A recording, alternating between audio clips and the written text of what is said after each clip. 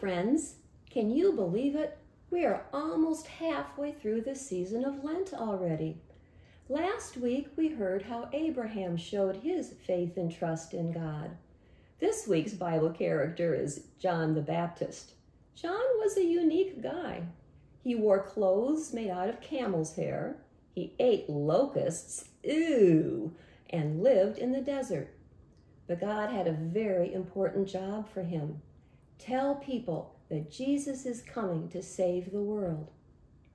In fact, 2 days in a row, when John saw Jesus coming, shouted out, "Behold, look, the Lamb of God who takes away the sins of the world."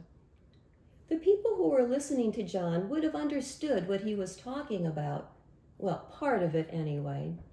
In the Old Testament, there are many stories of sacrifices being offered up in the temple as a part of worship. Bringing their special lambs was a way for people to show their faith in God and give him their praise. But these offerings were only a reminder of their sins and need for God in their lives. Only Jesus could make forgiveness of sins and new life possible.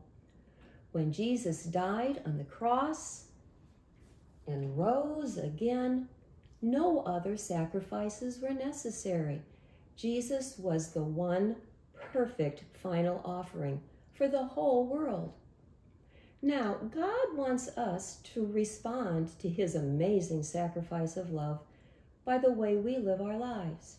We gather together to worship the Lamb of God and offer our praise and thanksgiving to him. But it doesn't stop there. In Romans 12, verse 1, in the Message paraphrase of the Bible, it says this: "So here's what I want you to do, God helping you.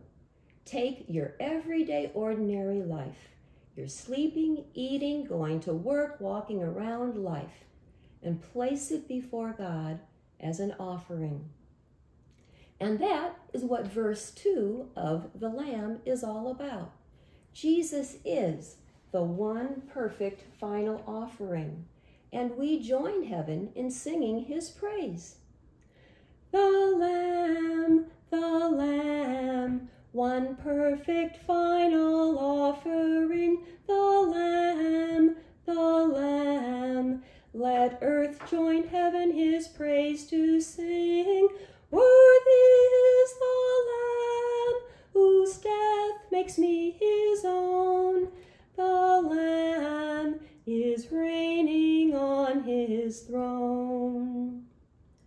Next week, we will see how we, as God's very special lambs, fit into the story of Jesus, the Lamb of God, and Jesus, our Good Shepherd. See you then.